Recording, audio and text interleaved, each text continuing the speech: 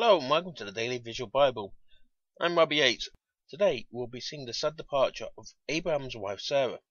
Well, on a lighter note, we have just registered our own domain name, so please be sure to check out dailyvisualbible.co.uk over the next few days as we expand in the hope of announcing the Word of God.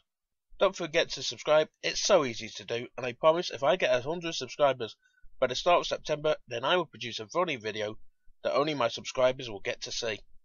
If you wish to discuss anything in the show, please feel free to comment below, or if you prefer, you can use this email address. Now let's do the right thing and open God's Word with prayer. Lord, I ask that as I read your Word, you reveal something new to me. I also ask that as people see and hear your Word, they will come to a better understanding of you. Amen. Genesis chapter 23. Sarah lived 127 years. This was the length of Sarah's life. Sarah died in Hebron, in the land of Canaan. Abraham came to mourn for Sarah and to weep for her. Abraham rose up from before his dead, and spoke to the children of Heth, saying, I am a stranger and a foreigner living with you. Give me a possession of a burying place with you, that I may bury my dead out of my sight. The children of Heth answered Abraham, saying to him, Here is my lord, you are a prince of God among us. Bury your dead in the best of our tombs. None of us will hold from you his tomb. Bury your dead. Abraham rose up and bowed himself to the people of the land, even to the children of Heth. He talked with them, saying, If you agree that I should bury my dead at my sight, hear me, and entreat from me to Ephron, the son of Zohar, that he may give me the cave of Machpelah, which he has, which is in the end of his field.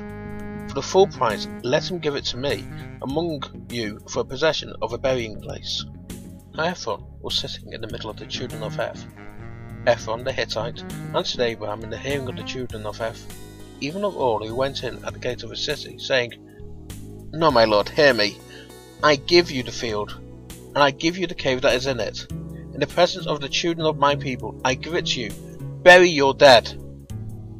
Abraham bowed himself down before the people of the land. He spoke to Ephron in the audience of the people of the land, saying, If you will, please hear me.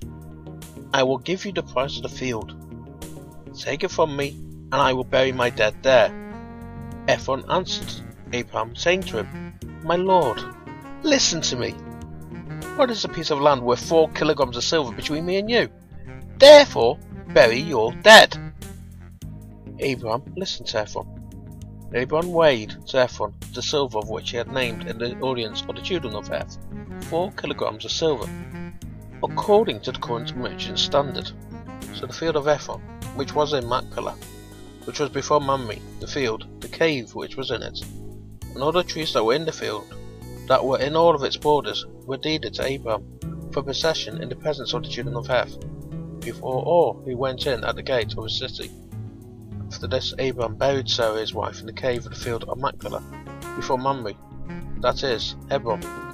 In the land of Canaan, the field, and the cave that is in it, were deeded to Abraham for possession of a burying place by the children of Heth.